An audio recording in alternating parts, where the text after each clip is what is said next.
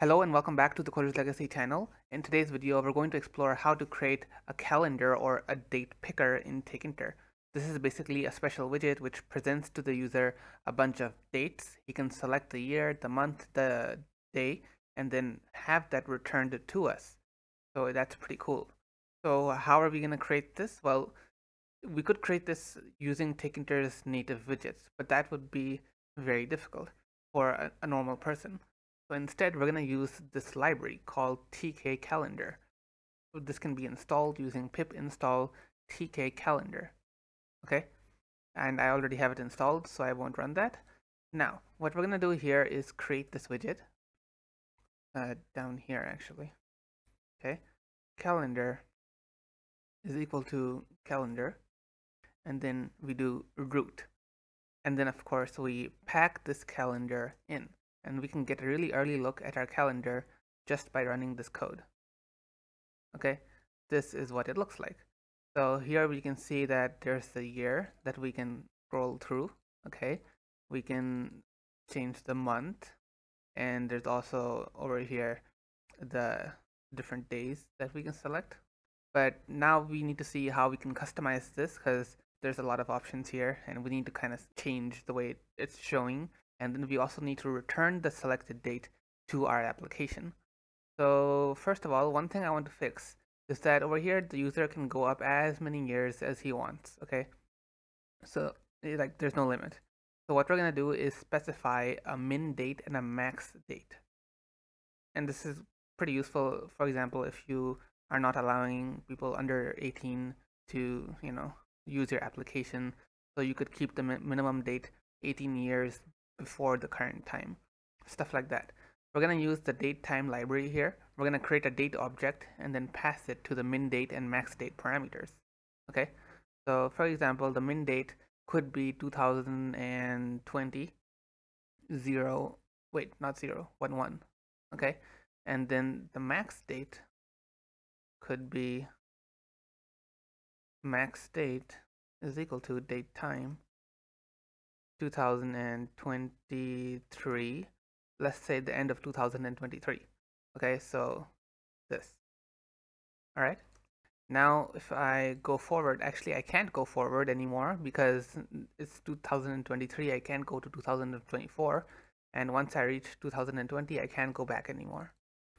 And we can still change the month here, and just a few other customizations, or actually let's take a look at those after we return the date first. Let's explore how to do that. Now there are two ways we can do this. We could create a button, okay, a button called submit, or we could use the calendar event.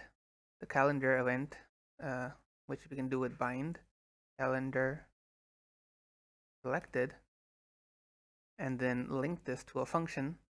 Okay, update label. I'm going to create a label right now actually, because we need some way to display the date, right? Or we don't need to, we could just print it out, but it would be better if we actually made it show. Okay, label.pack.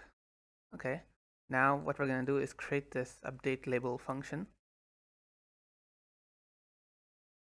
Okay, and over here I'll do label.config. This is the function that's going to run whenever we whenever this calendar is selected, whenever a date is selected. So over here I'll do text is equal to selected date, then we'll concatenate the current date that the user selected. Okay, get date. This is the function that's used. And alternatively, you could connect a button called submit, and it could run this function and just access the current date using this method get date. So let's run this code now, and here you can see the label down there. Okay, so if I select this, oh, okay, there's an event object passed. So let's try this again, and now I'm going to select 16. Okay, so now it shows over there 2/16/23, and hold on. Okay, so this is clearly changing. Okay, let me go back a year and change over here. Okay, and interestingly, what is this? Oh, I guess it's colored like this because it's a weekday. Okay. And yeah, so this is basically how we can, return the date. And now let's take a look at a few more customizations, because as you'll notice, in my opinion at least, there's a lot of clutter on this calendar. So let's try and, reduce that clutter a bit. So for example, I'm just gonna go through a few options here that I found kind of interesting. So show week numbers is equal to false. I can't remember what this did exactly, but yeah, that removed those week numbers over there, which to me kind of seemed off. I think this is a bit better. And there's another option that I used earlier, show other month days. And I'm just gonna tell you in advance that there are like dozens of these options. Now this is also, I think, good because it removes the days of the next month, which I think is a bit, it just increases the clutter. So this is a more simplified version that's easier on the eyes. All right. Now I'm just gonna tell you that there's a bunch of other options like background, okay, and foreground and stuff like that. And you can go ahead and explore those as much as you want to. I just copy pasted some styles from my website, which I used for the calendar widget over there.